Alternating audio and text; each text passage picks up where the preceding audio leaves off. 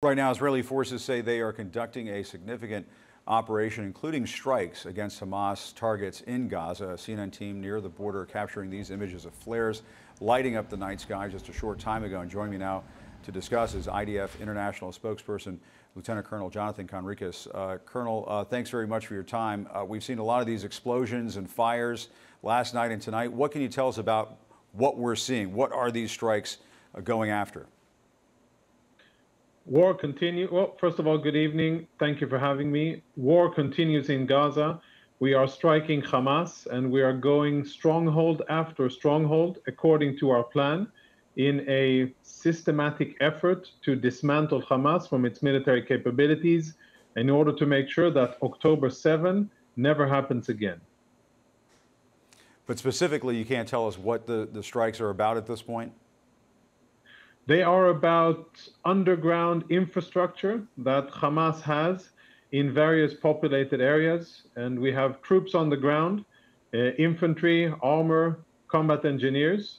They are striking, and they are also directing fires from the air according to intelligence that they have on the ground and intelligence that is being generated, all in an effort to strike Hamas militants, and there is a special focus on Hamas commanders. And the IDF also says that Israeli forces are ready to shift into an offensive mode at any moment on the northern border with Lebanon. Can you tell us about that? Well, actually, our posture along the Lebanese border has been very defensive. We've only been responding to attacks from Hezbollah. Today, an Israeli civilian was killed when an anti-tank missile that was fired from Lebanon by Hezbollah at an Israeli community, an Israeli civilian was killed and others were wounded, and there's been rocket attacks in Kiryat Shmona. We are deployed in significant strength and are ready to respond to any escalation coming from Lebanon and continue to warn the state of Lebanon and Hezbollah that it would not be in their interest to escalate the situation. And Colonel, all weekend long we've seen images of carnage in Gaza. The civilian death toll appears to be going up with every Israeli strike inside of Gaza. I know you've said, and your counterparts have said, that you're not targeting civilians. You're doing your best not to target civilians, but yet there are scores of civilian casualties. I'm wondering, at what point do you say these strikes have accomplished all that they can accomplish, and you have to shift to a more ground-based offensive inside of Gaza to make sure that you're not causing an excessive number of civilian casualties? Yeah, I agree. I mean, we have said, and we will continue to say, that we are not fighting against the civilian population. They are not our enemy. Hamas is. And the sad reality and the reason behind all of this really sad footage that we see coming out of Gaza, it's not Israeli activity. It's the fact that Hamas systematically hides behind those civilians. You know, there's an ongoing operation to try to evacuate Palestinian civilians from northern Gaza. More than 800,000 have already made the smart decision to do so. We've opened specific humanitarian corridors yesterday and today for the continued unhindered flow of Palestinian civilians south to safer areas. There is water in the south, there is access to food and medicine in the south, and it is definitely a safer and the safest area to be in the Gaza Strip. And we continue to call on the population to move south. We don't want them in the battlefield, and we don't want them in harm's way. We want Hamas to stand up and fight, and we are going to take the battle to Hamas, and we really hope that the civilian population won't continue to be held by Hamas as human shields. And you say you want the civilians to move south so they're out of harm's way.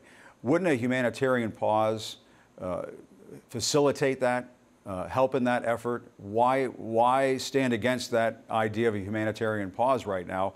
Why not be open to something temporary so civilians can safely get out of these areas? I totally agree, and that's what I said. We've done that twice in 2 days. Yesterday and today, there were humanitarian corridors. We opened up an area along Salah ad-Din Road, which is the main road, and we told the Palestinians before, listen, between 10 and 2, there's going to be a pause, and we will facilitate the free and unhindered movement from the north south of Wadi Gaza so that you can be in relative safety. Take your belongings, take your family, and go. We have done this twice. We have issued Okay. warnings and statements. It is exactly what we're doing. Okay, and forgive me for interrupting, but I just want to make sure because the terminology is important to get right here. Are you saying that the IDF did have what you consider to be a humanitarian pause this weekend, as had been requested by the Biden administration, or is this your own version of a humanitarian pause? Can you just clarify that? Yeah, I will happily clarify. Yesterday and today, for many hours, with prior notice and warning, we stopped firing in certain areas of northern Gaza, which is the main combat area, and we called on Palestinians to move south. Many did, not enough. More than 800,000 have left northern Gaza, which is good, but we want all of the civilians to be out of harm's way, and we did so not once, but twice, in order to facilitate more.